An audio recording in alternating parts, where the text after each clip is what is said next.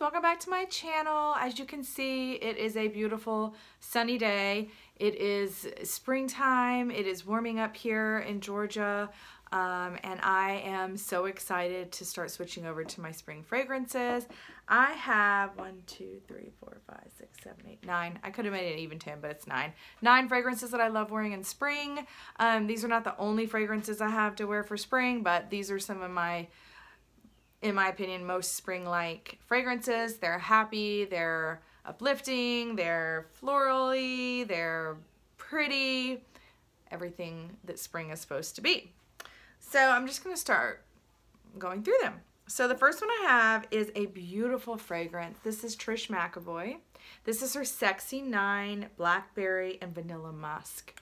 This is beautiful for spring because it's got this juicy blackberry in it, and it's also, it is musky, and it's got the vanilla.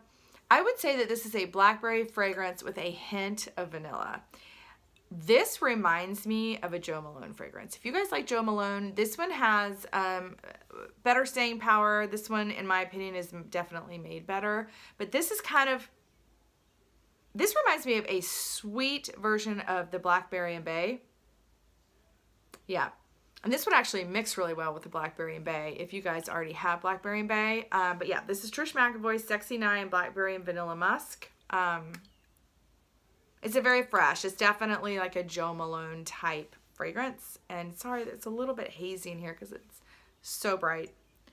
Another one, and this has been a favorite of mine for years. Now this works well in summer as well. So this is definitely a spring summer scent.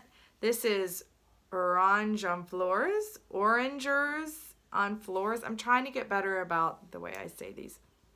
This is an orange blossom. And I will tell you, my experience with this fragrance is you need it to have some heat with this.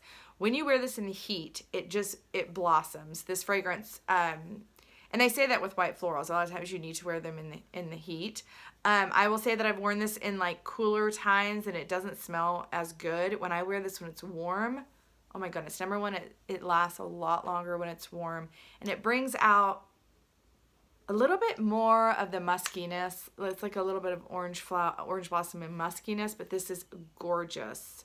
This is made by Houbigant. These are super like hoity-toity, pricey fragrances, but you can get this on FragranceNet. In fact, I think I just saw it the other day on FragranceNet. I can't remember the price. Another beautiful, beautiful, beautiful orange blossom is Fleur d'Oranger.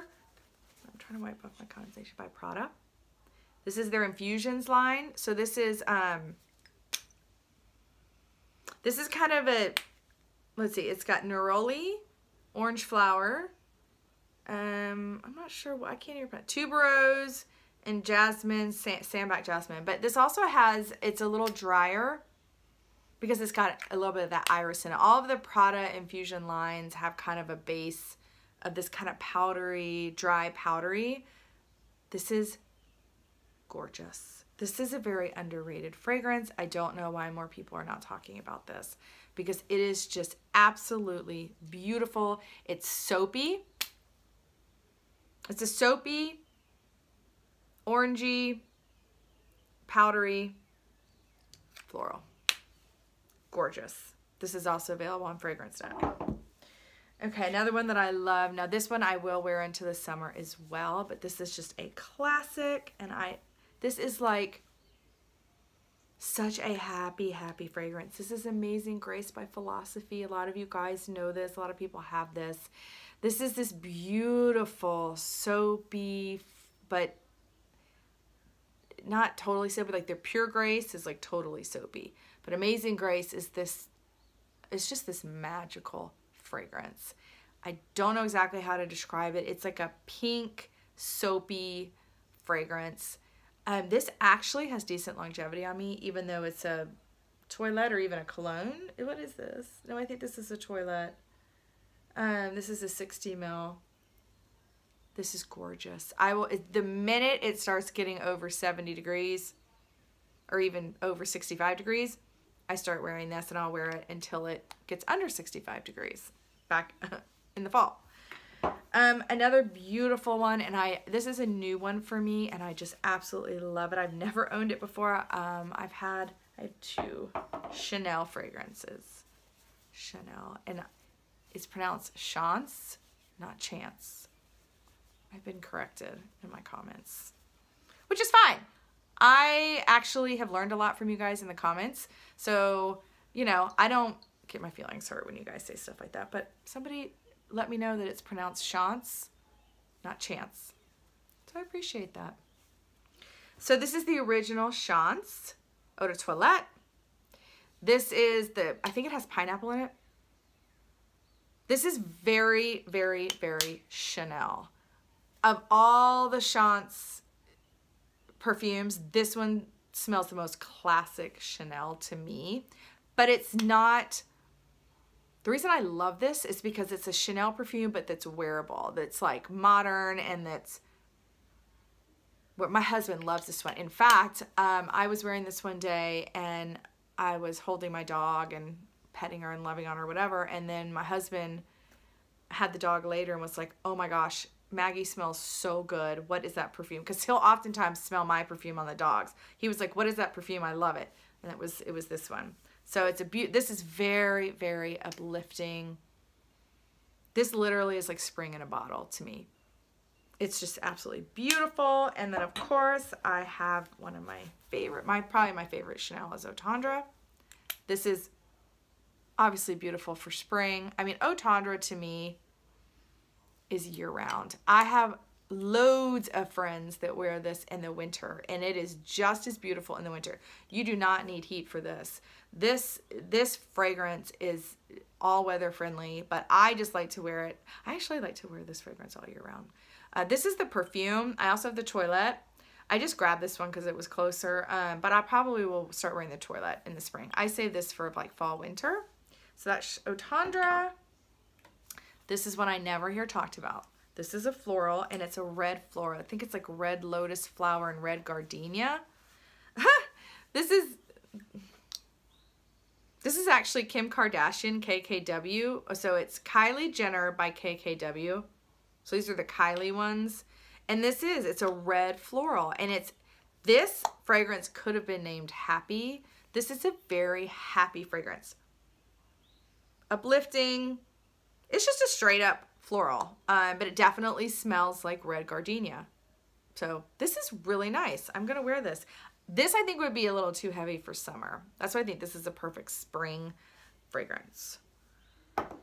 Okay, a classic, you guys. I love this fragrance. This is definitely spring in a bottle. This is Cartier Baiser Vole. This is the original Eau de Parfum. I also have the Lis Rose, which is basically Baiser Vole with raspberry added. That, though, is summer in a bottle. This is spring in a bottle. This is like the entire lily of the valley flower. It's green. You can smell the earthy, the greenness, and the floral. This is an underrated fragrance. This is, think wedding shower, baby shower. This is like a beautiful, feminine, uplifting, pretty, watery, light, floral fragrance. But this has longevity. It will stick. It will stick. So my favorite kind of fragrance is one that will stick. It's not super overpowering like some white florals can be, but it's just got this beautiful kind of scent cloud around you. I love that. I love that one. And then my last one, it's been a really short video, which are the best kind. This is gorgeous. I bought this at a consignment shop, having no idea what this would smell like. I think this is a straight up white floral. This is called Mutiny by Maison Margiela. And this is the same guy that does the replica lines. He does have other independent fragrances that are not in the replica line, and I feel like a lot of people don't know about them.